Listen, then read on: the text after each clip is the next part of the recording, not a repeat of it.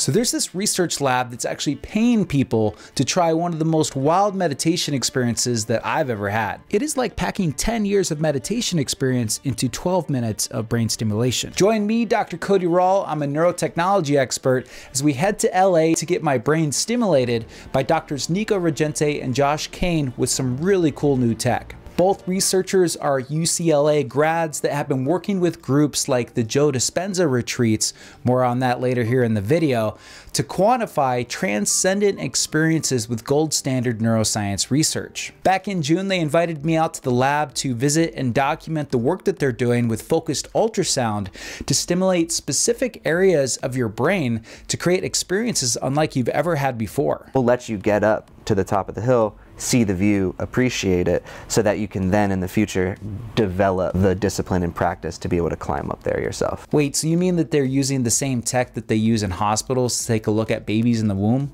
Yep, it turns out that if you combine the ultrasound waves, it actually stimulates and activates the tissue underneath in a harmless way. I'll let Joshua Kane, the head researcher on this project, explain. It's high frequency sound waves that you can't hear. Instead of a flat wave coming out like you have in ultrasound imaging, it's focused onto a particular point. So at this focal point, you will typically obtain higher intensities than you use in ultrasound imaging. And this is to confidently generate neuromodulation at that point. Despite the rockstar attention to this tech, I was still pretty nervous about trying it out. It's about 3 p.m. in Las Vegas. I just finished seeing patients for the day. I'm gonna drive out to LA tonight. As I drove from Las Vegas to the lab in Santa Monica, I couldn't help but wonder, what would I experience? Is it possible to actually cause injury to my brain tissue from this procedure? And would I freak out in the MRI machine when they're mapping my brain? They need the brain MRI to guide focused ultrasound to stimulate my brain while I meditate.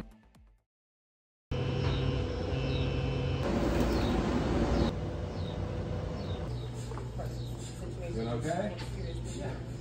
What's up, man? Yo. Just got back to the hotel from the brain MRI, went fine. I can tell why people get claustrophobic in those things though. I had heard rumors of this technique before, but I became even more interested when Mary Lou Jepson of Open Water said that they are setting up a study at the University of Tucson to further develop ultrasound stimulation of brain circuits using their wearable for the treatment of depression and other mental health disorders. This has been proliferating through scientific research, and a lot of people are looking into consumer products.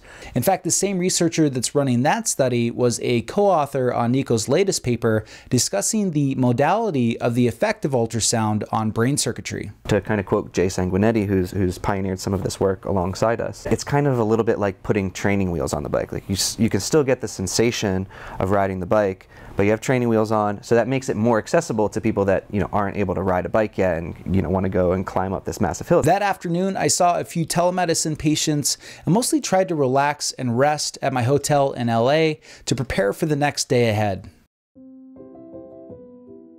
Cody yesterday received an MRI image of his head and brain, and what we're going to do today is use that to target focus ultrasound onto some small regions inside his brain. Honestly, at first, the lab setup for the research study was a little intimidating, but it has to be this way because they have to be very precise with the triangulation of stimulation areas, so they had to lock me in for the experience. Overall, though, I was quite comfortable throughout the entire experience. And then we got started. At first I had some anxiety and I noticed a lot of self-monitoring because I didn't really know what to expect and I was really curious to see what would happen. But halfway into the study, I started to hear this tapping sound, which I assumed was the ultrasound stimulation. They didn't tell me a whole lot at first to help avoid setting up any expectations and placebo effect. So I started running through my regular meditation routine while sitting there. But what I noticed is that I started to feel really good, even with a body high. And then I noticed myself becoming intensely grateful. My thoughts started to wander to a lot of positivity about being on this trip, doing work that I just absolutely love, to having the health and prosperity of my family. I recorded this next clip right after the experience so I could document exactly how I was feeling in the moment. I was giddy. I was like giddy with joy. I was like, oh my gosh, this is like actually pretty amazing. I just felt really good. 20 to 30 minutes, just feeling very excited, confident, present, and bubbly. And then after that energetic surge of energy, I started coming down from it and just felt very peaceful, very calm, very cared for, very centered and grounded. I didn't know this until later, but they were stimulating my caudate, which could have been the source of my euphoria. My internal chatter and dialogue really didn't quiet down like it does in a lot of my meditation sessions at home, likely because it was somewhat of a sensory overload with a lot going on, and they actually weren't targeting the default mode network like they do in some other parts of the study, which theoretically could help quiet down internal monologue and self-referential thinking. So I'll have to be sure to go back to the lab sometime and try that setting to see how it feels. Afterwards, I talked more with Nico and Josh about the experience and what they were planning to do with this technology in the near future. Remember, we were talking about the ultrasound stimulation procedure last time I was here, and it was sort of like, you should come back and check it out. And I'm glad we made it happen because that was a really incredible experience. Yeah, I'm happy you got to experience that. You're, one of maybe in the dozens of people that have actually had that type of experience. The wave of neuromodulation is coming, right? It's okay, now what are the best ways to do this non-invasively and with high spatial precision? If I go and touch my hand, the reason that I can feel that, the neurons that are located at this part of my hand are actually being depressed by this touch, so mechanically depressed. And that's allowing the cell membrane to change and conform such that then now the chemical gradient can change. A likely candidate of what's happening in the brain with ultrasound is that the ultrasonic waves are actually providing almost like a vibratory effect mechanically and allowing the same type of thing to happen, right? So those neurons are not typically mechanoreceptors, they're not innervating our cells, and they're not normally touched, but since ultrasound can propagate through the skull, it actually allows for them to be touched. Nico really put this technology into the context of how it could be used to treat mental health disorders like depression and PTSD, and see success rates akin to the impressive results of psychedelics therapy that we're seeing right now. How are psychedelics conferring such dramatic benefits on updating belief structures, promoting positive change and well-being? Is it the experience or is it the pharmacological interactions? For me, of course, the answer is that it's the experience, but it's being studied right now. But it's interesting to be able to leverage neuromodulation. Like, of course, you're making a modulation of neurons in a non-similar way, but similar in concept to a pharmaceutical approach. But really, it's about, can we induce a particular type of experience that will then be therapeutic for you in some capacity? So I like to think of things from that angle.